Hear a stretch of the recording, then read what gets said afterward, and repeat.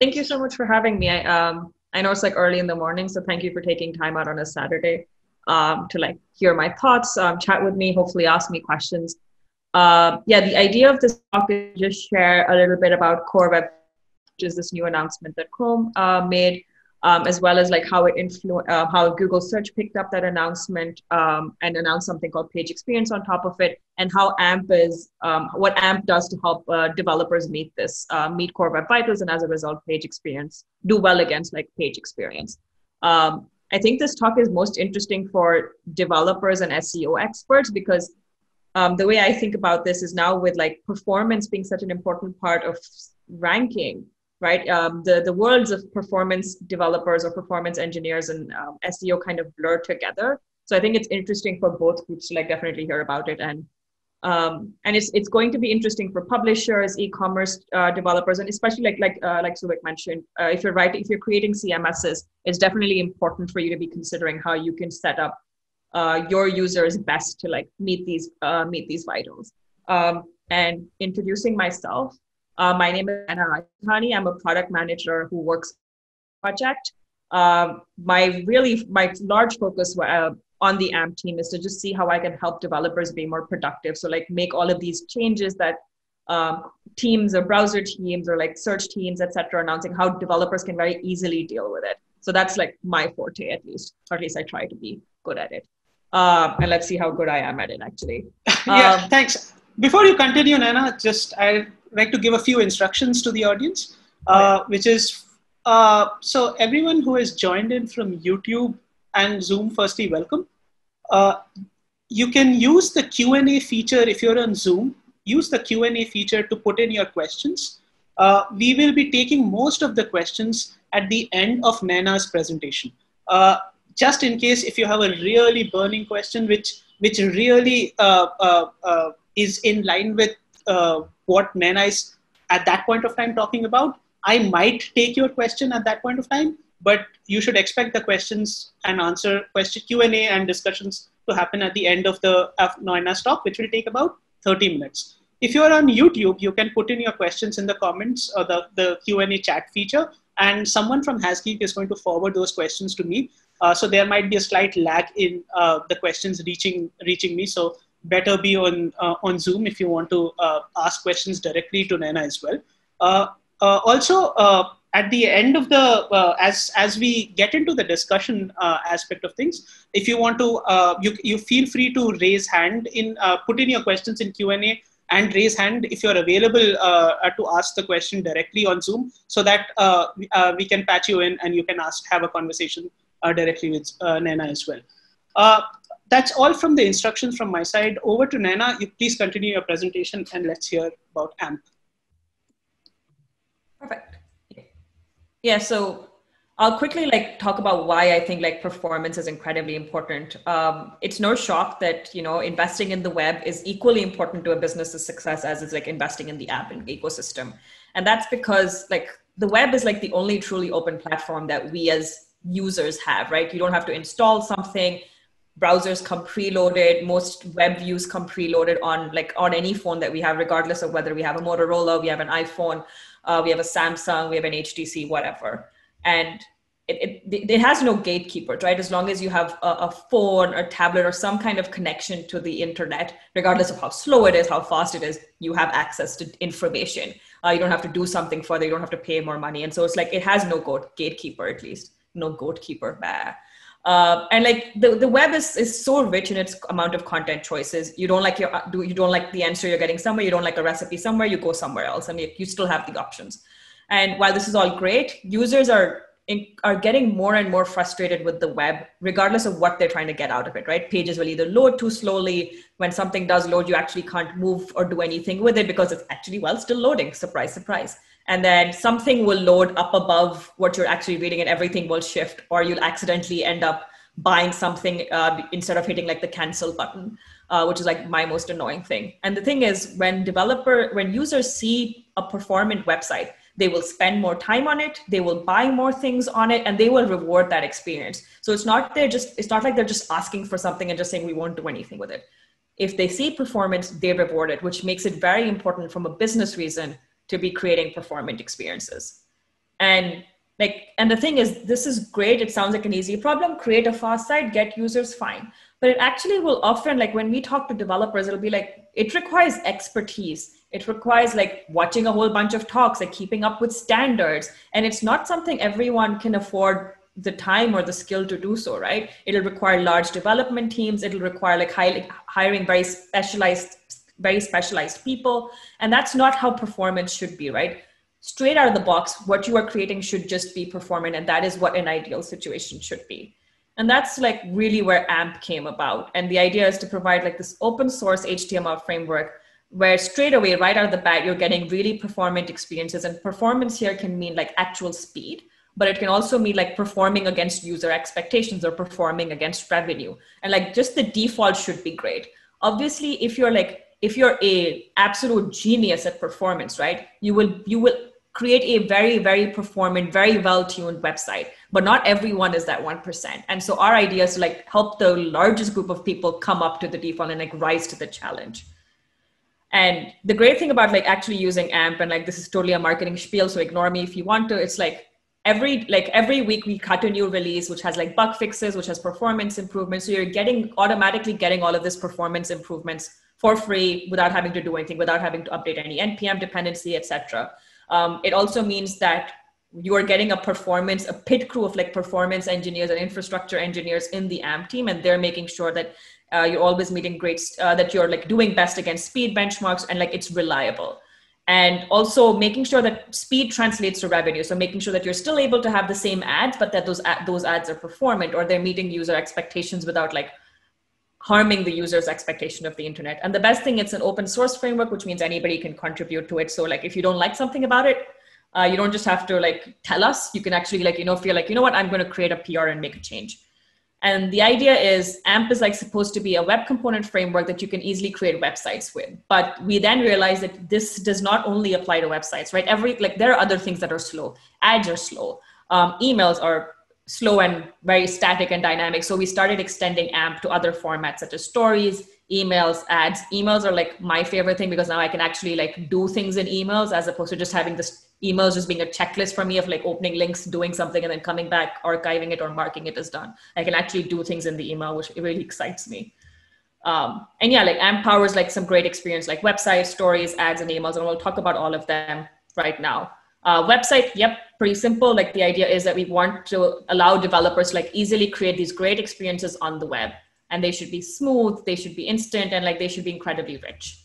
And if you're a publisher, like what's your benefit of actually using AMP, right? The benefit here is like if your reader opens the page much more quickly, they're able to engage with it for longer, they'll be able to read the content, which means their likelihood of coming back to you, like if they remember you as being a fast website, they will come back to you when they're seeking more information. So it's just higher lifetime value per customer. And the fact that AMP does have these placements in certain search features, like for example in Google it gets the top stories carousel, in Bing also it gets special treatment, and in Twitter it also loads fast, means you're just getting more reach as well. So not only are you getting more engagement when a user arrives, but you're also getting more users reaching your content. If you're an e-commerce site, again, speed means they're going through the process more quickly. They're like, looking at products more quickly, and that there's higher chance for conversion. And it also means that a user is getting really great benefit without having to install an app and and you're not losing users to like that part of the conversion funnel as well. If you're an advertiser, the fact that these pages are much more reliable, that they're much more simple, allows your ads to really shine. You can do a lot more with it. And the fact that the page loads faster, the ads load faster, means that the user is more likely to click on like something that is actually an image of a car as opposed to just a sign that says ad, right? They don't know what it is. They won't click on it. And obviously like you're losing revenue that way. And the great thing is like we also have a very specific, like we've also expanded AMP to like allow you to write ads in AMP as well. And that's something I'll talk about in a bit. And we've seen success from like all of these verticals when they're like working with AMP, right? Whether it be advertisers, they've seen an increase in like actual click-through rates. Whether you're an e-commerce company and you're seeing higher conversion rates or like actually lower bounce rates because the page loads much faster and they don't have to wait 10 seconds for an image of a bicycle to load. Or if you're a publisher, right? Aptly, it's an Indian publisher whose case study is right here. They see a higher click-through rate of articles. the ad view, because the ads are loading faster, the ad viewability rate is much higher as well. So there's success in AMP, like regardless of what vertical you pick. And as a developer, it just makes it easier for you in every part and in every stage of your development cycle, right? It makes it easier for you to get started because you don't have to go hunting for, great, I need to create like a carousel of images for like this particular event. Like I want to show like the latest Bollywood celebrities wedding and I need to create a carousel. You don't have to go wondering about which carousel should I pick. There's one and it's great and you can just use it easily. And then over time, maintenance is easier and like you don't have to worry about long-term infrastructure tasks, which like really allows you to just focus on your product and on your website, and you don't have to think about infrastructure tasks, which so much better in my opinion. And like, what does AMP actually look like? So like, for example, if you had like a jQuery, if you just like trying to load an image using jQuery, like you'd call the load command. However, in AMP, like if you take an image tag and you just like, you're adding more information on top of it and you're converting into something called AMP image. And like, it's very similar to an image tag if you take a look, right? So what is the extra information you're adding in? So you're adding in a media attribute to say, you know what, I want this image to be shown at like minimum width of this. So kind of think of media queries except put in here. You're specifying exactly like you're specifying an aspect ratio, which means you're always able to preserve that. And then the next best thing is you're specifying a layout. So instead of like actually having to do all the JavaScript that like, is needed for responsive layout, AMP is doing it for you. And like the previous step, you specify that the aspect ratio is 5:3 width to height. And now as long as like, as the user resizes or depending on what device they're looking at it, it'll respect that aspect ratio and it'll keep resizing. You specify a source, that's no surprise. And then you also specify source set. So depending on like what kind of device, you can you make sure that you're picking an appropriately sized image so that you're not shipping a 10 megabyte image that is made for desktop for like a poor mobile phone that doesn't really need it, let's be honest. And the great thing is like that's just like AMP, that's like an image, right? But we have like so many components. I think at one point I was looking about a few months ago and there were as many AMP components as there are countries, which is funny, but like, it's always expanding as people like, have more requests and have more needs. And as the web evolves, we add more components, but we also make sure that we aren't just adding components that they're working in a very performant user first fashion as well. And now like up till now, like so far, all of these are components that don't really have JavaScript attached to them, but we also understand in some cases, you just need to write your own JavaScript, right? The AMP team can't ship your own business specific capture robot detection logic. That is something that's very specific to your team. And we have like a component called AMP script, which is basically running JavaScript in a sandboxed environment. So you're still getting, it's like on a worker. So you're still getting performance benefits and it's only being executed on a background thread and not on the main thread. So you're still getting all those performance benefits, but you're getting to write your own JavaScript if you need it, if you don't feel like one of these components like meet those needs. Another component is like AMP YouTube. It's a YouTube embed, right? Again, it's responsive. You've specified that. You specified a height and a width ratio, and you've actually like given the URL ID as a video ID. And the great thing is like, this is a very common API that you can then extend to things like Twitter. You'd have a Twitter ID, you'd have a tweet ID, Facebook, you'd have the page ID and stuff like that. It's like, once you understand the syntax, it's like very easy to make it extensible and you don't have to keep learning new things. That's all about websites. We've also recently expanded into something called web stories. And the idea is like up till now, stories have been always like something that is very specific to walled gardens, right? You have to install an app to be able to see stories, but we don't see any reason why that should be the case, right? Stories have an equally important place in like conveying like visual information on the web. And that's how, and we think it can be empowered, like it can be powered by AMP really well. And so that's where we've been investing our time in like web stories. And if folks have questions, we can like talk more about stories or like any of the other formats later. AMP ads, like I talked about, we realized that a lot of AMP's power and like being able to like have really performant code is really impactful for ads as well, because ads do tend to load like incredibly slowly. And that's why you'll see the jank where like an ad somewhere up there loaded and everything moved accordingly. And so we really believe that like AMP's power can be useful for writing ad creatives as well. So if you're an agency, instead of like writing ad creatives in HTML, you can write them in AMP instead and like get those performance benefits. And then email. So like the idea is for the emails to be more interactive than just like a bunch of links that you click to and go and open in another tab, do a task and come back. You should be able to execute. So for example, if you were joining this, if you were trying to like set up a schedule or like, respond to some, like give a few free times on Doodle or on like something like Calendly, you could do that in the email. If you wanted to fill out a form, again, you could do it in the email and submit it.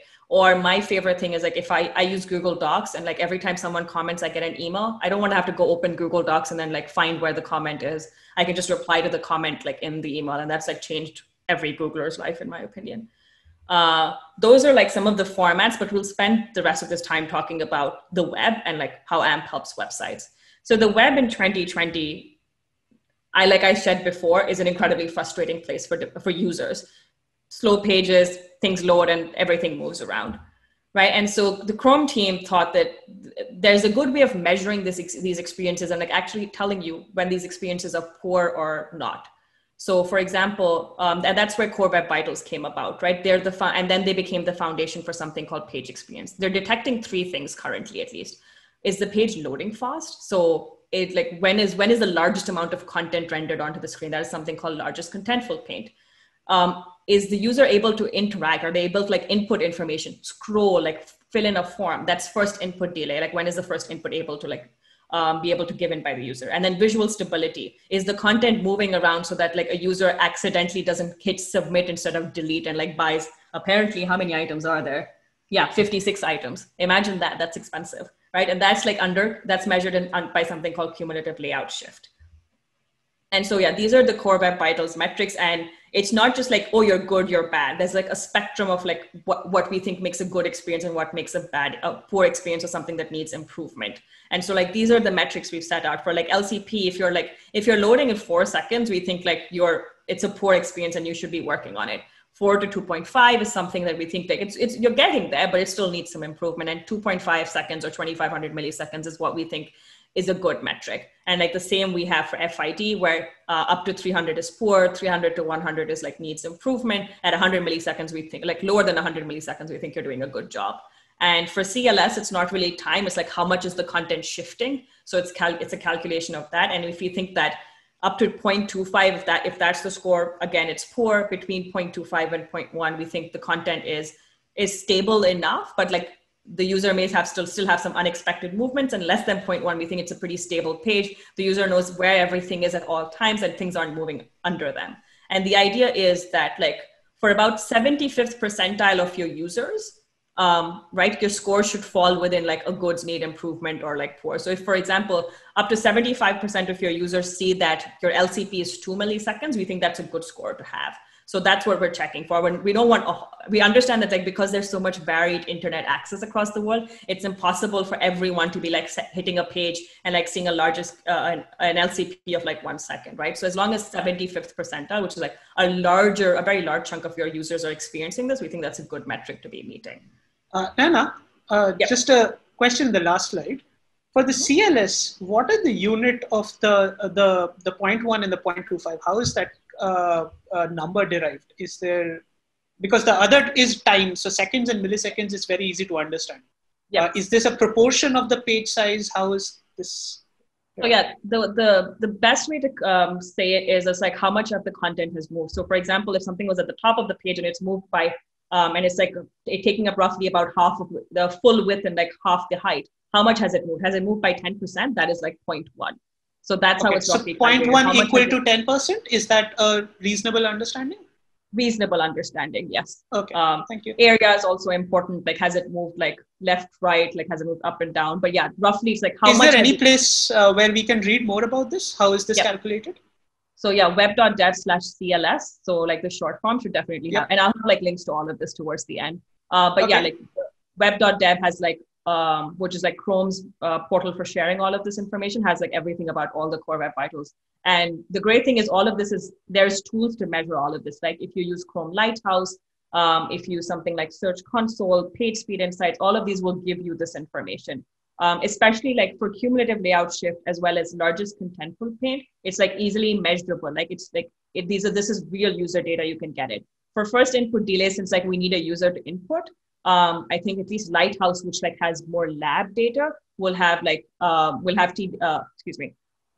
have time to interactive as like a proxy metric, because again it's able to show lab data. But CLS and like LCP you can also see in Lighthouse is pretty strong metrics. All right, thanks. That's actually a good question. And then yeah, like the idea is Google search picked up these core web vitals and added and said, these plus some other things like how mobile friendly is your page? Does it like respect safe browsing principles? Does it have HTTPS security? And is it like not showing like intrusive interstitials to users? Like all of these metrics combined together to make something called is going to power a page experience signal for search. So like up till now, search was like, how useful is your content? Like how accessible it is, but like this is going to be another ranking signal. So core web vitals plus some other information that's already existed, right? Mobile friendliness is something Google's talked about for a while. And the idea is page experience will now be a ranking factor, as well as the top stories carousel will now just be open for all content, and it will again like have ranking based on page experience, and it won't be like something that's reserved for AMP, which is great, right? We don't think on the AMP team as well, we're really happy about this because we think that any content that is doing performant, regardless of how it's being made, should like get this special treatment and attention by the user. So currently very much a pre-announcement. Obviously COVID has taken over the world by storm. And so the idea is this is just a pre-announcement so that like users can play with, developers can play with tools, really like ask questions and like have these conversations like we are all having. And like when they do announce, it'll be like a 6 months heads up saying, right, we're gonna like start considering this a ranking piece in like 6 months time. So like, if you want to make any changes, or if your search console is showing that your pages are poorly performing, maybe now is a good time to like start thinking about it. So yeah, there'll be plenty of heads up that the Google team will give here. So the reason that I'm really all here is like actually share with developers like why AMP is like a great tool for actually like meeting core web vitals, and as a result page experience, and like it just does a lot of this work out of the box. So in AMP, our idea is to like actually put developers on this path to success, to first of all creating a great page experience, so like actually meeting the core web vitals in the first place, but then allowing developers to meet it over time, right? Somebody somewhere in your team will like have committed something that is like non-performant, and then your score will fall down again, right? That's an added piece of work that you have to do, and then you have to go debug exactly why that happened. So maintenance is an equally important part, and so our goal is to not just help you create them, but also maintain like these great page experiences. So for largest contentful pain, like I said, like these are the breakup for spectrums. How does AMP help here, right? Let's actually think about that. So in AMP, we actually believe that like the goal is for like the page to load almost instantaneously. But the way we actually do that is by making sure that we're only loading the most important things first. So for example, if something is in the first viewport of your mobile device, that has priority over loading something that is way down there that the user might never see. And then it's important for the text to be laid out and then like reserve space for the image, and the image loads when it comes, right? This means that we're only loading things intelligently, and allows us to like do a much quicker LCP, like a much quicker contentful paint, and like paint the largest amount of content very quickly. And the great thing is like AMP pages are great because of the components and the runtime, but when you're being loaded from a cache, such as the Google AMP cache or the Bing cache, we're also like able to like preload it and pre-render this page, which means as the user clicks it, it almost instantaneously paints, which again like pushes our LCP numbers much higher. So the idea of like being able to smartly load things as well as preload them in cases where they are loaded from a cache means AMP does pretty well on like largest contentful paint. Next is first input delay.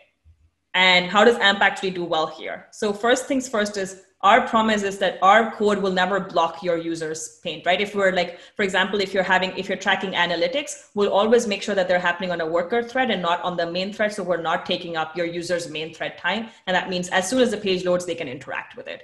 Again, the fact that we're deferring layout means we aren't taking up the main thread and like actually laying things out, and we're just laying them out as the user sees need for it. So we lay out the first viewport, and then if like as the user scrolls, we'll start laying out like 2-3 viewports down, but not like the 10th viewport down.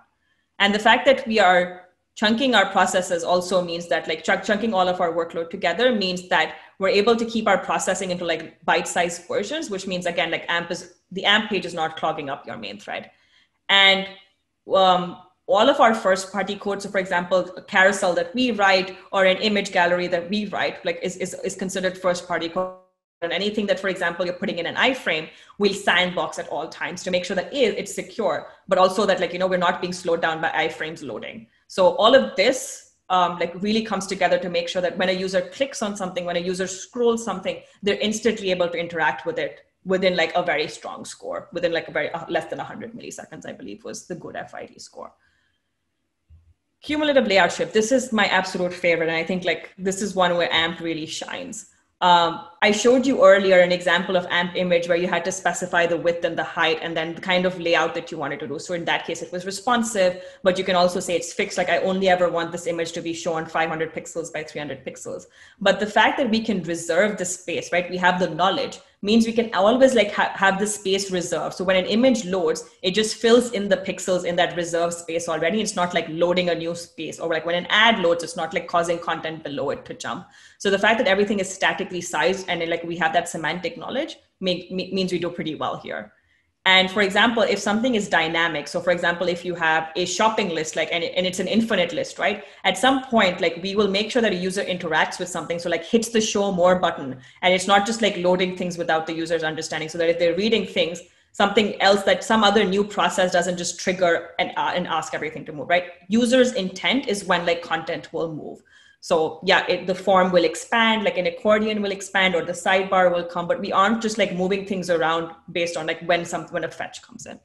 And making sure that like, font loading is happening really efficiently. So making sure there are good fallbacks such that, we're not like, even like text loading or like your title loading should not be causing like cumulative layout shift. And these are really small issues, which you don't really think about, right? Like it's font, it's fine. Like, it's a bunch of text, it should be fine. But no, that can also be a real cause for cumulative layout shift as well.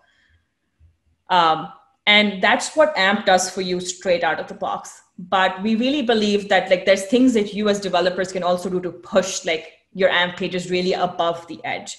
And the good thing is here, like for example, if you're being served from an AMP cache, right, you're getting like the benefit like of a Google AMP cache or a Microsoft AMP cache, which is pretty well scaled. But for example, if you're choosing to not be served from an AMP cache, make sure that like you have a server that has like really good response times, like use a CDN, like invest in that infrastructure. Especially if you know that a large part of your customers aren't coming from a cache page.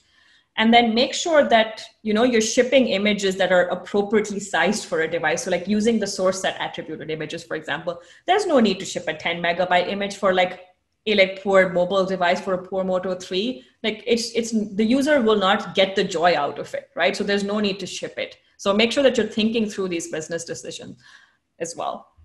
And then there's also like, for those things, we also have tools where like there are additional tools that the AMP team also gives you that can actually help you do this. So for example, we have something called the AMP optimizer, which does a lot of like, which performs a lot of the things the cache would perform for you. So for example, the AMP cache will try and provide the lowest source set image on like, if it's a mobile device. But like if your page is being used on Origin, they can use something called the AMP optimizer to like do some of these cache optimizations on Origin as well. So for example, here is an optimized AMP page, which is like loaded in what was, I think it was 2.8 seconds, whereas like the actual AMP page like took 5.2 seconds to load. And all of this is because like it was doing transformations, like for example, removing any like blocking, removing any blocking JavaScript, removing any blocking CSS, making sure that the appropriate sized image is being picked, etc. So the cache, the AMP optimizer tool like has a bunch of optimizations. And again, the great thing is we're always putting up more optimizations, right? As we see that, oh, the cache does this, we can push it on the cache, which means everyone gets it, but we can also push that same change on the optimizer, and which means every time you update the optimizer NPM package, you're getting all of these new benefits for free.